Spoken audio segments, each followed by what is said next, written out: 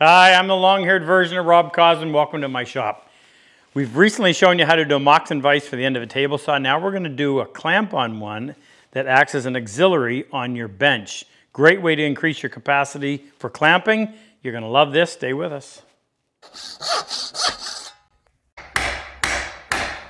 I'm Rob Cosman, and welcome to my shop. We make it our job to help you take your woodworking to the next level. If you're new to our channel, be sure to subscribe, turn on that notification bell, and don't forget to turn on the notification on your mobile device so you'll know every time we release a new video. Good? All right, back to the bench. First big advantage you're going to notice is a typical workbench. You want it to be relatively low, so when you're planing, you're over top of the plane. When you're sawing, however, it's nice to be up a little bit higher. Well, that either means raising your bench or just sucking it up and bending over, which isn't great if you got a lot of dovetails. By adding this Moxon vise on here that just clamps in place, you're now sawing about 4 or 5 inches, maybe even 6 inches higher than you would otherwise, and it's a really comfortable position. I also like it for things like sharpening a saw, because I can put my saw vise in here and it clamps across its whole width instead of a typical end vise like we have over here that only clamps a portion of it. Now I actually experimented. This one is made out of just some construction lumber, but I like the size, I like the dimensions, so we're actually going to go through and build one today and show you all the ins and outs of it. We're using the Moxon hardware from Woodcraft that we've Cosmanized, and when we're actually putting it together, we'll show you what we've done to make it a little more user-friendly. But if you're looking for a solution to support your workpiece, you don't have any obstructions underneath. That's probably one of the really big advantages. When you put your piece down there, there are no guide rails. I think this is the best commercially available vise there is. It's made by Schoberg, but even still, you always have those rails in the way. So if you're clamping or you're trying to cut a board that's this wide, only part of it is going to be supported by the vise. The idea, all right, I'm going to take down some of the dimensions. Now the nice thing about this is that you can make this vise as wide as you need. If you're doing a lot of carcass work where you need 24 inches, you can easily modify it to that amount. This one I'm using is going to give you 16 3/4 inch clearance in between. So we essentially need to come up with 2 pieces of solid wood, and they're going to be 22 inches long each. So we need, actually that's not true, 1 piece, 22 inches. And this height, this is going to be by 2 7/8. And the thickness, I'm going to keep it as thick as I can. I think the material I have, I might be able to get a full 2 inches. And then the jaw is going to be the same length, so that's going to be 22 inches. However, I want some more depth here, a little more holding power. That's going to be 5 1/4. And I want that to be as thick as possible as well, and you'll see why when we start drilling the underside. Now, just a couple of features about this. This piece is attached to a piece of 3/4 Baltic birch. May as well get that dimension over here as well. So that's going to be 26 by 5 1/2.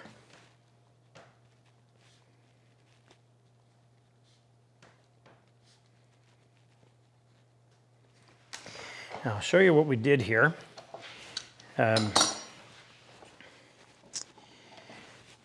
Because this piece is not as long, we use the edge of the bench to coincide with this jaw, so you got lots of clamping power. So when this is closed up,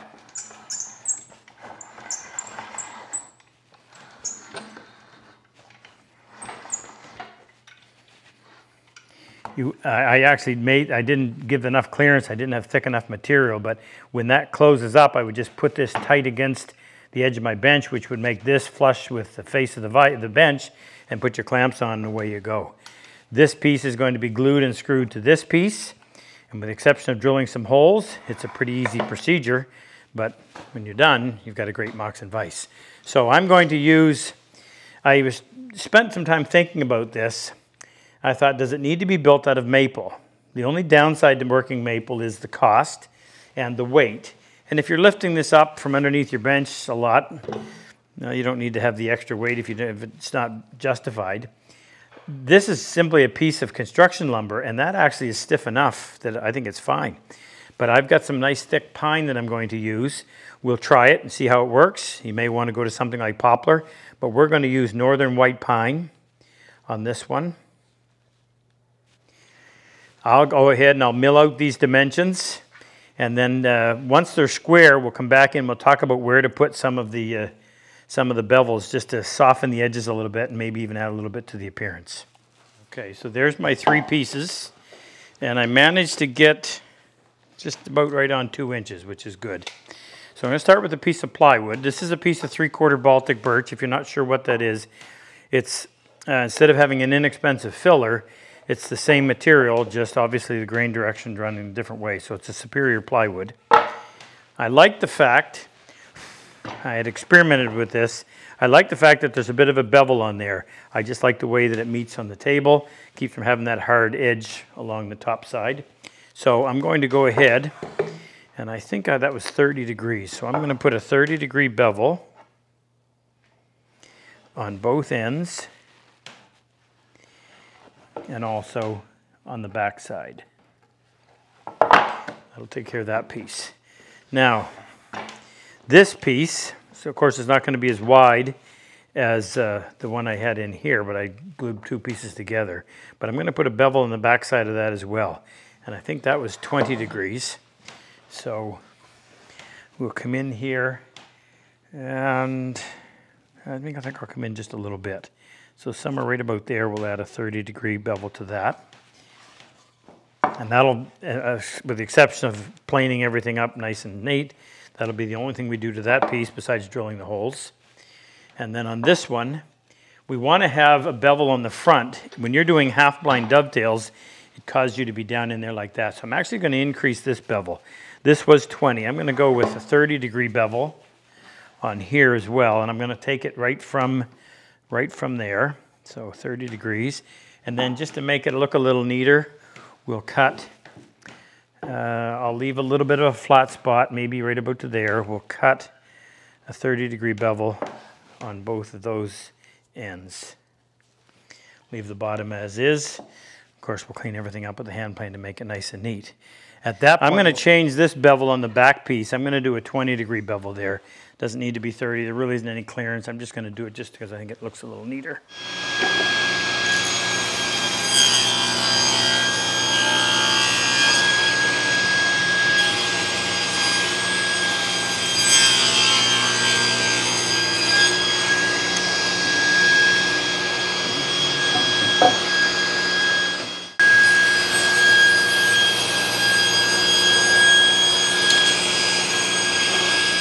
Before I finish planing these pieces, I'll go through and do the drilling. That way all the machining is done. You don't have to worry about getting more marks on it. Next issue is, where do we drill the holes? So you want to kind of have the rods pulling somewhere around through the center. Got to be high enough that we are able to get the nut on the back. So it's got to be high enough up on this back piece. And so I think if we put it in the right spot back here, it'll end up being in the right spot out here in the front. And I will actually use one as a guide to drill the other so that they line up perfectly. So we'll take this one. Now, I'm going to use the same parts off of this. So I'll take this apart. I'll use the washer as the guide to determine where to drill the hole. So here's what the Cosmanized Moxon Vise kit contains. Your 2 wheels, 2 knobs, and they spin freely, 2 screws, 2 springs to help that jaw come back, 2 nuts, 2 washers, actually 4 nuts, 4 washers, the 2 smaller ones. So we're going to use the smaller ones over here. Now we want to make sure that this washer doesn't hang over. You don't want it hanging over the side of your bevel. So we need to keep it, yeah, I'd say in about there. That'll give us our maximum mount. So if we center it on 2 inches, we'll be okay. So we can actually come over here and mark 2 inches. This is the washer that's going to be in the back side, so we want to make sure that we have clearance there. So if we put that right there and just move it up a little bit, I'll draw a circle there. And we can do the same thing down on this end. Get our 2-inch mark. Center it Just a little bit of extra. Now I'll go ahead and I'm going to drill these two first to 3/4. We don't have to do anything else to them.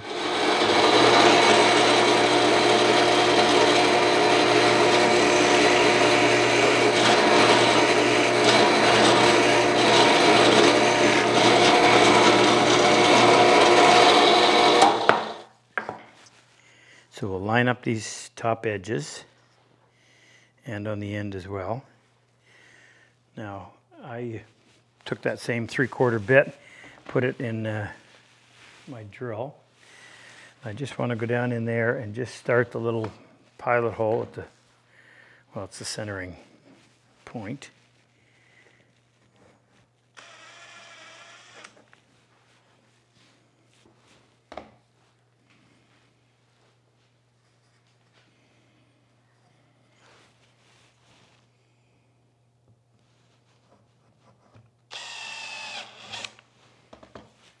Now our first, I'm going to drill the widest hole first, then move it down to the successively smaller ones. Now on this one, actually it's sitting over there, I drilled a fairly large diameter hole. We've got to capture the rod and the spring. Actually the nut's going to be on there first. And I wanted enough wiggle room so that that doesn't have to actually be perfectly parallel the whole time. It can actually move a little bit. So I think if we go maybe 1.5 inches to start with, and we'll go down enough so that we can actually capture that nut and allow that spring. Now, that spring will compress. Actually, I best do it now first to find out how much depth we have to have. Hey, if you like this video, we have more. Our newsletter has subscriber-only content, monthly discount on tools, and anything we bring out that's new, subscribers get first crack at it. Click on the link below. Let's get back to work. Okay, so if we wind that down, small as it goes, so we need to have the first hole in here has to be enough to capture. That marks 1.5 inches. I'm going to go just a little bit more than that so that it doesn't have to be quite so compressed. So let's say we go 1 5/8 inches. So we want to drill a hole that captures the nut first, and that's almost the same size, so I'm going to go with the same diameter hole to catch all of this. So we need to go 1 5/8 inches in depth, and if we go corner to corner on that, we need at least 1.25 inches. I'm going to go a little bigger. I'm going to go 1 3/8 inches. So it would be 1 3/8 inches diameter, 1 5/8 inches deep.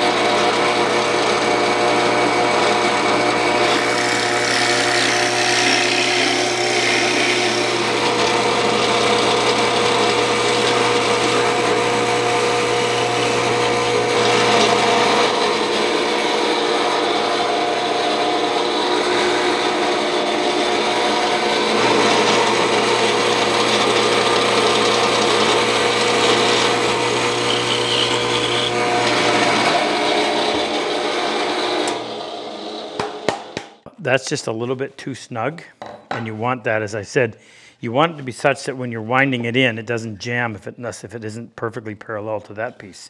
So I'm going to take my rasp, and I'm just going to go in there and open that hole a little bit. It usually only takes a couple of minutes. There you go. That'll allow. Now I just got to do it for the other side.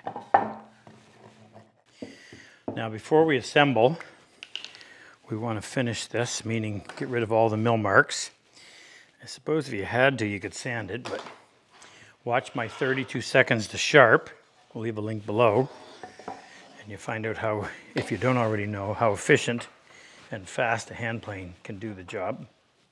Not to mention the superior finish you get.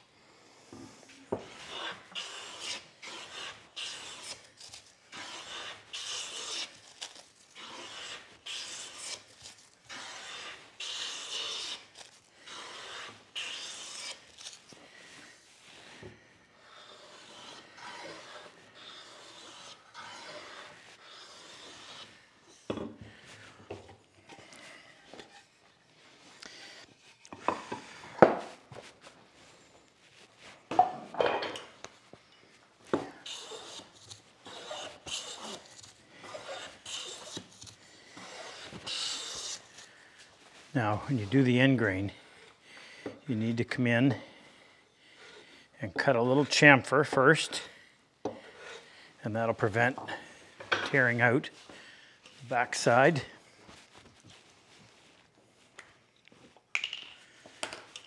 You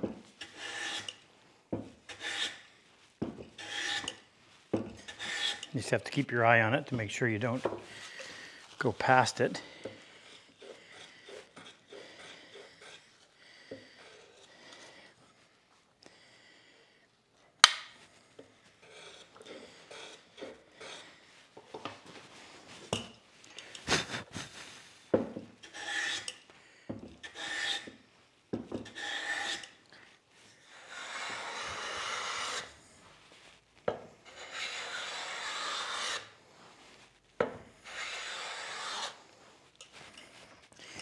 Okay, glue this in place. So find the center mark. Half of 22 is 11. And the center mark on this one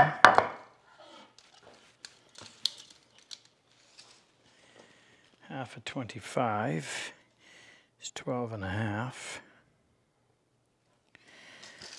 I'll have to carry that up to the top.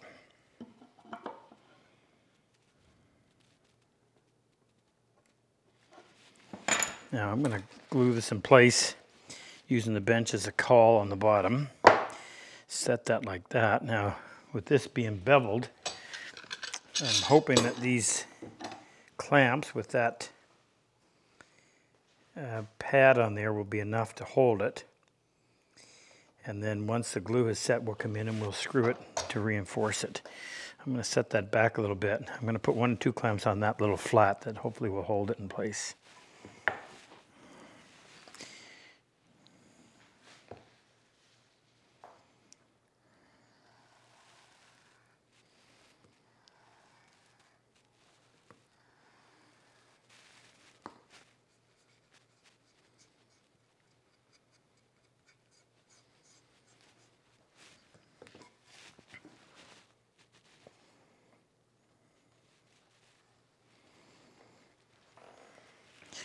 Now I want that to be flush, so I'm going to just use my body weight until that sets up a little bit. Hopefully it'll keep it from creeping. I can use my thumbs to feel when that's flush.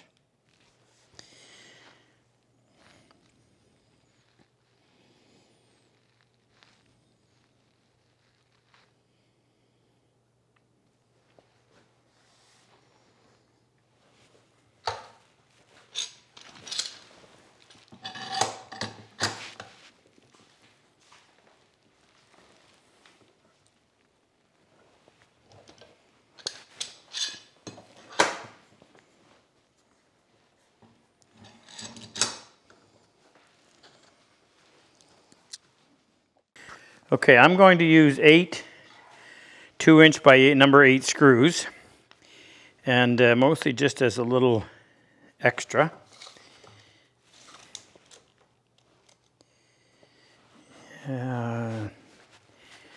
Put one in back as well.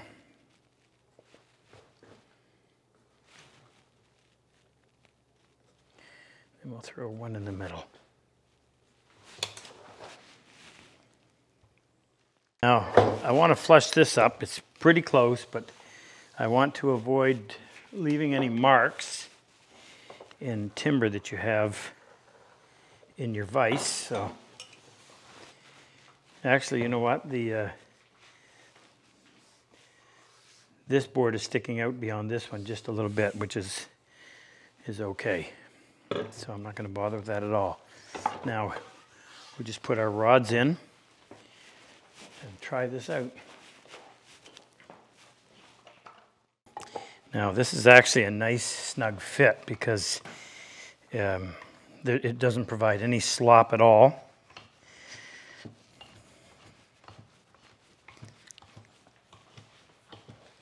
A little easier if you put one nut against the other.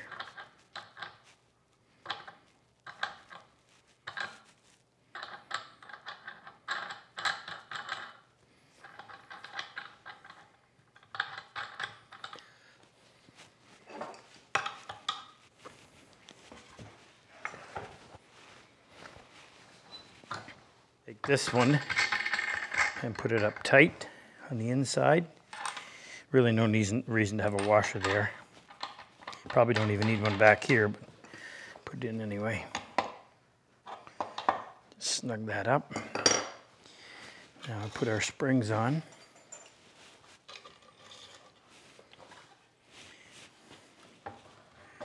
Put our jaw in place.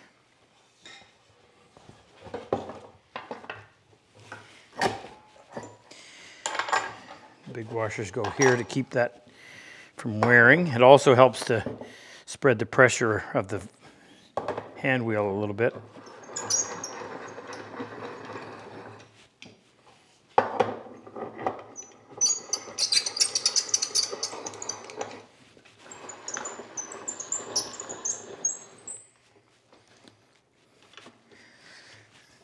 Okay, now take this.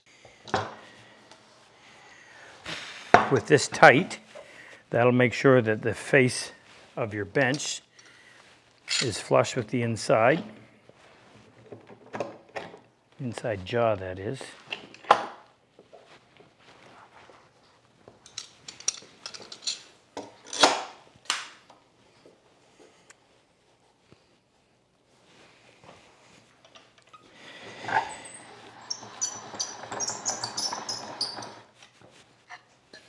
Now what I do is just bring this down so you're approximate.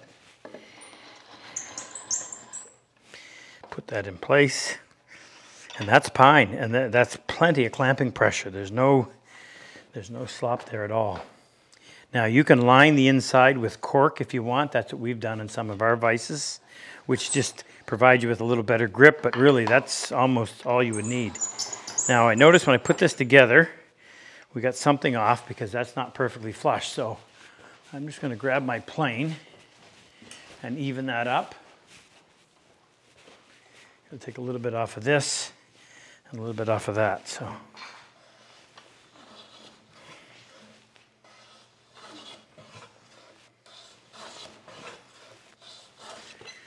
okay, if I wanted to, we'd come in and take a little bit off that bevel, but that's just fine the way it is. Well, there you go.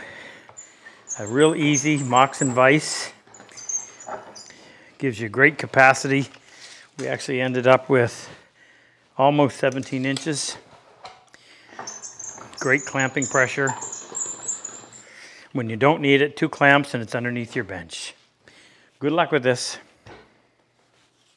If you enjoy my method of work and like my style of teaching, click on any one of these videos to help take your woodworking to the next level. I've always said better tools make the job so much easier. If you click on the plane and chisel icon below, it'll take you to our site and introduce you to all the tools that we actually manufacture right here in our shop. It'll also give you information on our in-person and online workshops.